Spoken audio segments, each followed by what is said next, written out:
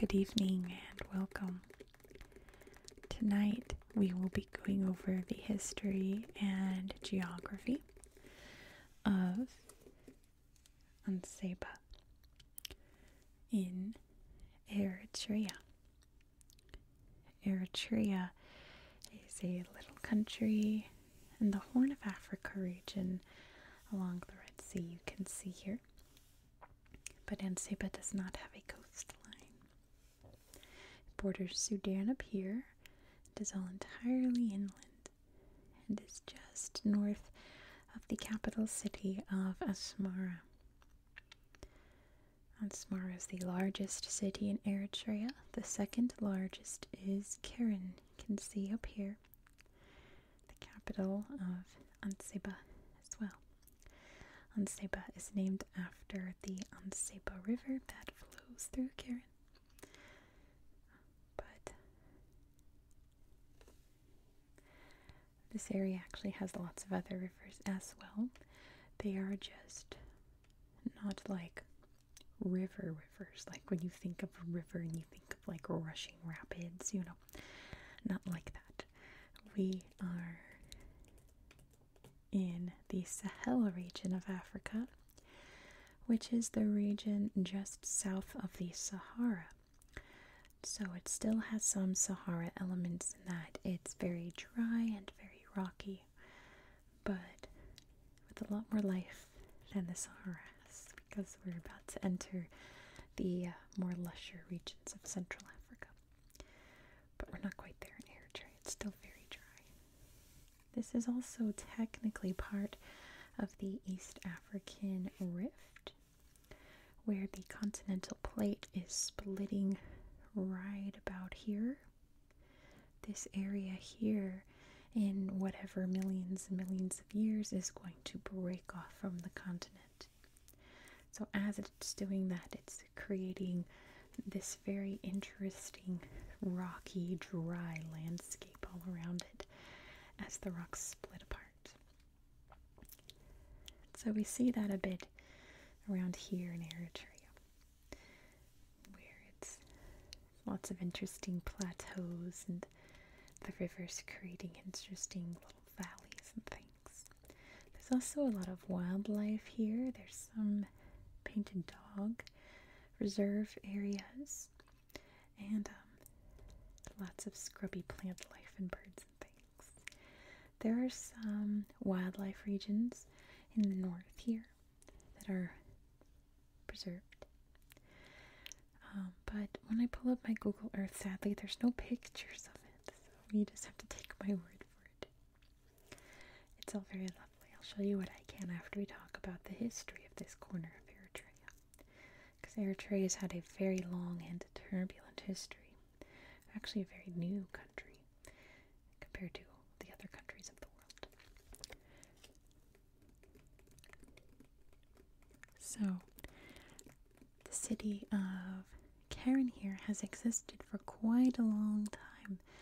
I'm not sure if we even know exactly when it was founded, but it was a trading port, mainly because up here you have Egypt, and down here you have Amhara and Tigray in what's now Ethiopia. Lots of very powerful civilizations kind of all around it. And they can meet here and trade to the Red Sea coast and the major cities around the Red Sea coast. So it was a trading center for a long, long time, getting goods to and from all of these big important places in Africa and I assume the Arabian Peninsula too. And it sort of just stayed that way for quite a while. The Italians were the first kind of outside people to have an interest in it, not just Europeans, but I think anyone outside of the Horn of Africa. Missionaries arrived in 1851, but it was a bit of a flop. Italy was going through a lot at the time, and they didn't really have money and resources to pass out to missionaries in Africa, so the mission collapsed, and the local peoples overran it and did some very unrelaxing things to the converts there. It was just a little moment where Europe tried to encroach in Karen. They did not last, but they would be back.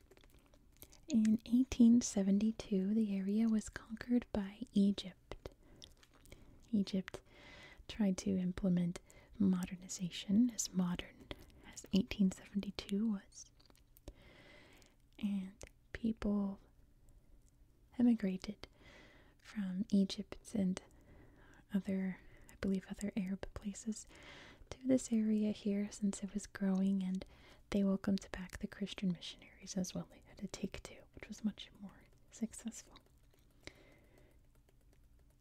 In the year 1885, Egypt and Ethiopia was at war.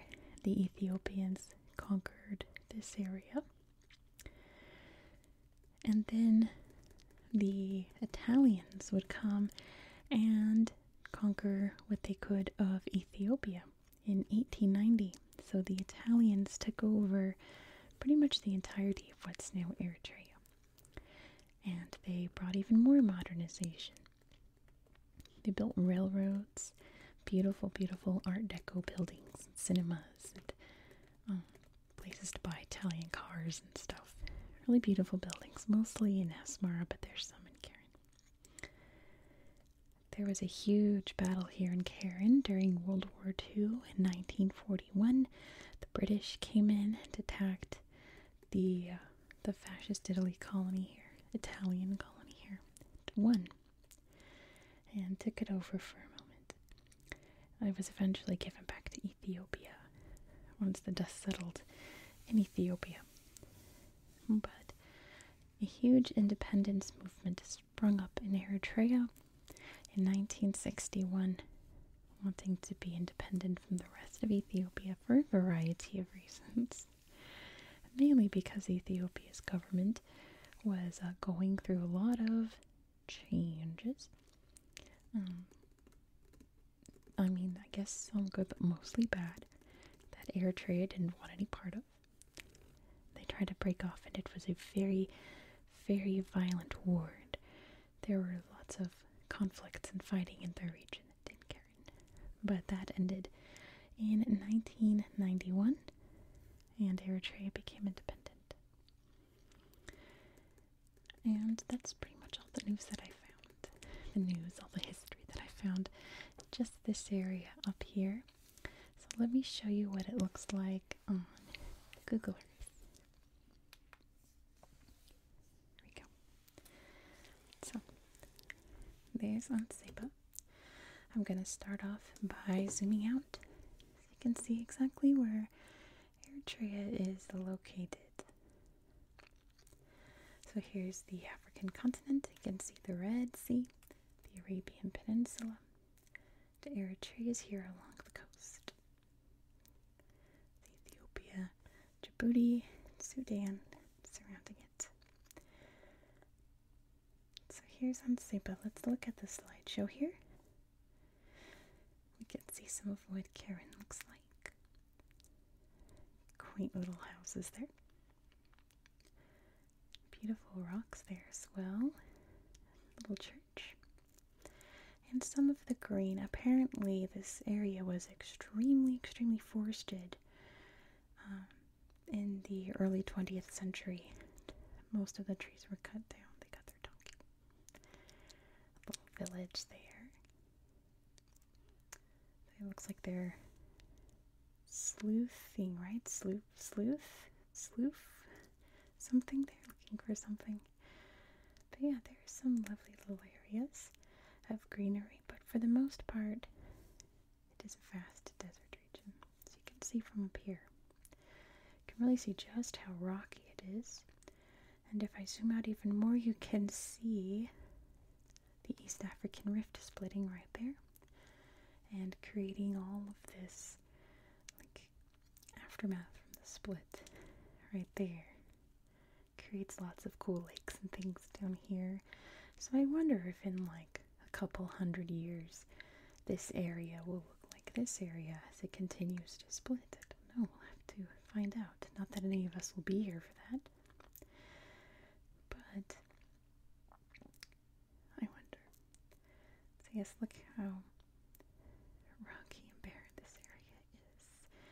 Here you can see the wildlife reserve. Again, there's no pictures of it, which is really disappointing. But you can see just how busy the little towns. You can see the rivers here. Down here, you can see there's Karen above.